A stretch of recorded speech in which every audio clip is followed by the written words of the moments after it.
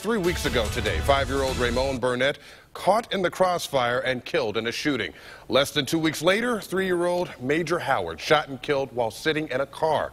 The death shining light on violence spreading in our city, prompting this raid right here as police race to get fugitives and guns off of our streets, and prompting us to ask if things are as bad as they feel. Investigator Jonathan Walsh picks up the story from there.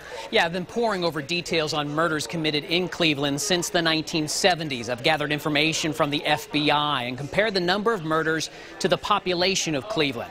And you might be surprised about what I uncovered. Let's start with my analysis of the 1970s. It was the most violent decade of my research, where Cleveland saw an average murder rate of 39.5 per 100,000 people.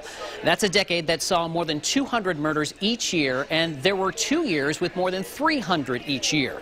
In the 1980s, the average murder rate came out to 30.1. The most murders in that decade was 1980 with 265. The 1990s saw a further decline in the murder rate, with the average at 25.2. The most murders that decade happened in 1991 with 175.